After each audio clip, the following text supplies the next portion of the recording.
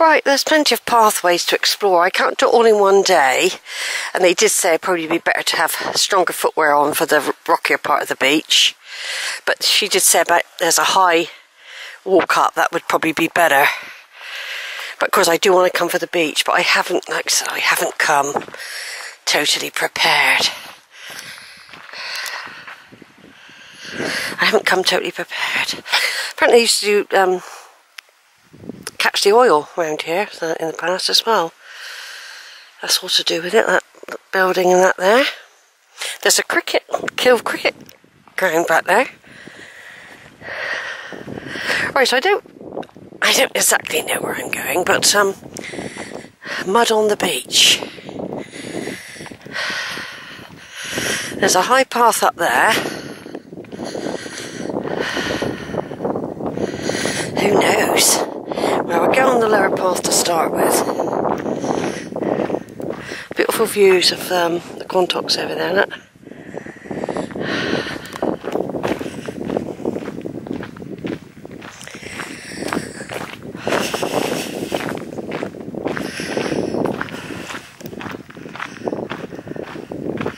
We just follow this path, see what happens.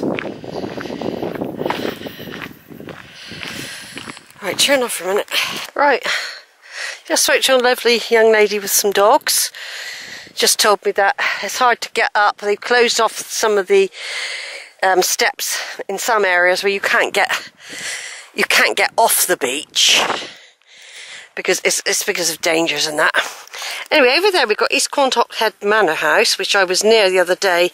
The church is right next to it.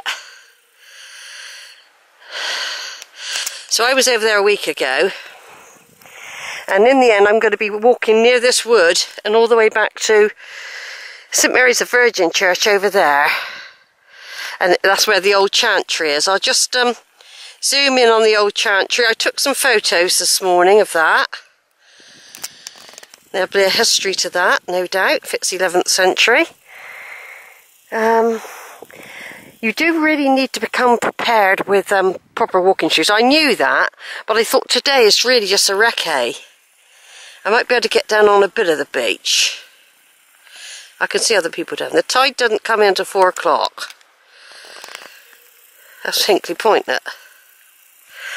Right over there we got Steep Home. There's Steep Home, look. Got Breen down over there, and then of course you'll have Weston-super-Mare further over. I see cows. There's cows, folks, but they're fenced off. They're fenced off, look. I'm going to be walking beyond that manor house and getting another walkway across eventually, but there's so much beauty. I mean, look at all these flowers here, look. See, look at all these flowers, these hedgerow flowers with the beach beyond, with the fossil beach.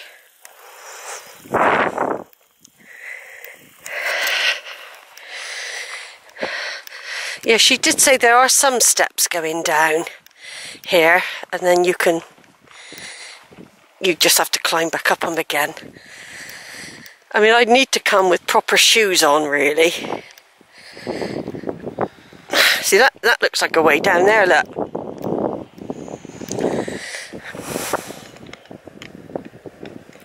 That looks like a way down there. Oh God, I just can't get over all the beauty here. There's a fossil hunter. He's down there now with a hammer. Let's just walk round the corner a bit first, see if there's another way down. Because this is so beautiful, isn't it? Looks like the ground. This looks like where you could get a slide, innit?